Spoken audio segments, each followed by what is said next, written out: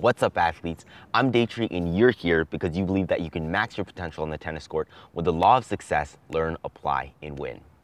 Whether you're at the club level or you're a pro playing on the ATP tour, if you can't handle the high ball, there will always be those certain opponents that you just can't beat, whether they generate immense topspin or just hit moonballs. When the ball comes high, you're forced to hit out of your comfortable strike zone, which makes you more prone to errors, mishits, and excessive energy expenditure. That's why it's so important to make the proper adjustments from hitting your normal forehand to hitting at a higher height. In this video, we're going to cover the techniques you can use to handle the high ball effectively. Let's go.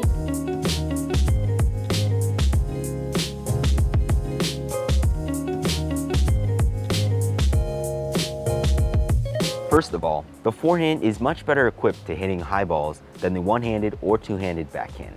This is because with the modern open stance forehand, your arm can extend across your body through the ball more easily, and the height where you would have to switch to a continental grip to slice or overhead is higher. Also, if you're dealing with high, heavy balls that have a lot of topspin, you need to build up lots of racket head speed of your own to counteract the force of the ball, which also is easier on the forehand side. This is one reason why practicing the inside forehand, running around the backhand side, is a standard movement used at the pro level, and I recommend you add it to your training if you aren't practicing it already. First, you want to adjust the height of your take back and forward swing according to what you want to do with the ball. If you want more topspin, your racket will need to have a more vertical swing path. If you want to hit harder and flatter, your racket needs to have a more horizontal swing path. You can do this through the height of your take back and the way you hit the ball, which can be seen in the follow through. For the flat shot, you'll need a high take back and swing through the ball rather than up. On a normal waist height ball, you're slightly tilted at about a 20 to 30 degree angle while you're loading on your legs. When the ball's at your shoulder, you'll have a more upright posture. At this position, your normal backswing should have a naturally higher take back. If you adjust the height of your take back with your arms, you won't be able to drop the racket below the ball, and this will lead to errors. As you initiate your forward swing and rotate your torso back into the shot, you should adjust the height of your contact again by tilting your hitting arm shoulder up to the ball instead of lifting your arms. If you take your arm above your shoulder, it'll be in a weakened position because the chest muscle can't help as much. Instead, you're using smaller, weaker muscles like your frontal deltoid.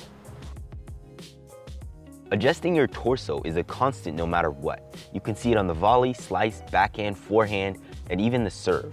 Also, what you'll notice about the swing plane of your normal forehand is that the racket will travel around the rotational axis and become more vertical as it goes up. When adjusting for the high ball, you want to keep this natural rotational force. This means the higher you make contact, the more vertical your racket will be. If you don't adjust the racket, you'll be forced to adjust your arm or wrist into an uncomfortable position that most likely will cause an error. One thing that really helped me was to visualize the racket head slightly above my hand on contact. Depending on where you're at on the court, you want to adjust your swing. If you're at the baseline, keep your arm relaxed during and after contact, and extend through the ball more so that the ball lands deep, while the slight topspin you've added should keep the ball from sailing out. If you're closer to the net, you can hit flatter and down into the open court because of the greater net clearance. There's a specific shot for this called the dip drive, which I'll cover in another video. But for this shot, your follow through can end as low as the waist due to the amount of downward force. For more topspin, there are two variables that you can use. The first is the tilt of your shoulders and torso. By starting your forward swing from a lower position, you can build up more vertical force coming into contact. But with the normal follow through, your ability to generate topspin might be limited by the lack of space level left to travel the racket head up through contact. Instead, you can use the buggy whip follow through. Due to the increased vertical plane of this follow through and further space to travel over your head, you can still generate topspin when the ball is high.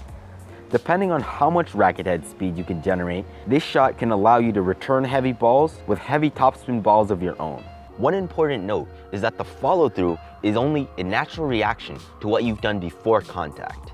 So instead of trying to force this type of follow through, I recommend that you focus on increasing the vertical trajectory of your racket and letting your racket go up and around your head as a natural result of the momentum you've created in the racket. So that's it for this video. I hope you learned something new and enjoyed the video. If you want more drills and notes on this video that you can take to the court, you can download our free cheat sheet that we've put in the description below. And as always, if you have any comments, questions, feedback, be sure to leave them in the comments below. Until next time, guys, go out and train hard. See you in the next video.